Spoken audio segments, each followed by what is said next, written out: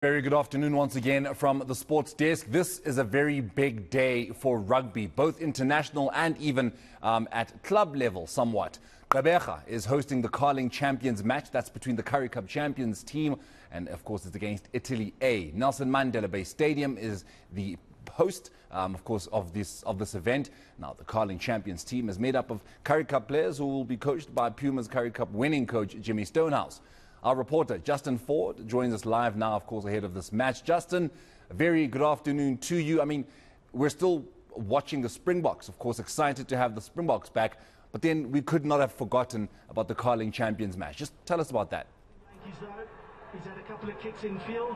Yeah, absolutely. Good evening, Gqeberha, from a lovely and warm Nelson Mandela Bay Stadium in Gqeberha, where in actual fact the festivities have started quite early, where fans at the fan park have been allowed to watch the Springbok game. But I think to start, just to speak to Arne Rust, the brand director at Carling Black Label. Arne, fantastic for you to be able to yet again host a match of this nature.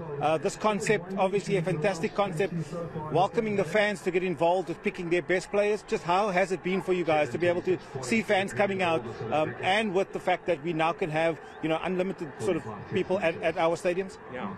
No, thank you for the time. I think the success that we've experienced so far is not only a testament to how much South Africans love rugby, but how much we've got an opinion, right? We all know South Africans, we've got a view. If you ask us to give you an idea, we'll probably do. So as we stand here, we've got more than 1 million votes in the Carling Currie Cup. So 1 million votes for the team that will be showcasing their talents tonight. Our fans have been able to choose their captain. They've even been able to choose their coach, because as we've seen over the last year and a half, 2 years, how long has it been since the last World Cup? Almost 3 now. How important a good coaching squad is. So we are here to not just sponsor, it's not just corporate graffiti for Carling Black Label. For us, it's about adding value and giving a platform, a property to showcase local rugby talent and local coaching talent is super important, because at the end of the day, this is an international fixture. Another part was how important was it, you talk about international fixture, getting the Italians here, the A team, how important was it to bring them here, that way just elevating this competition as well as this particular match? Yeah, no, it's super important, right? When you speak to the players in the run-up to this match, they very seldom get the opportunity to play in a game like this, unless you're playing for Barbarians or you're playing for the Springboks. So we really want to give them this opportunity to show their skills.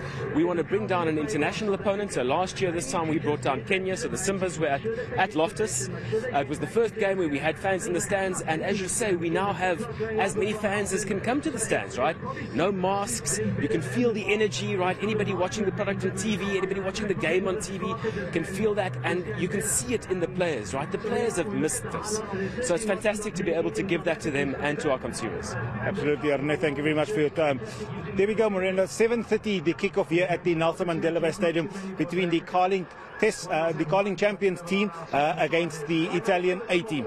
Right. Justin, thank you very much for that. Of course, we'll definitely be looking out for it as we just build up to all this rugby that's happening this weekend.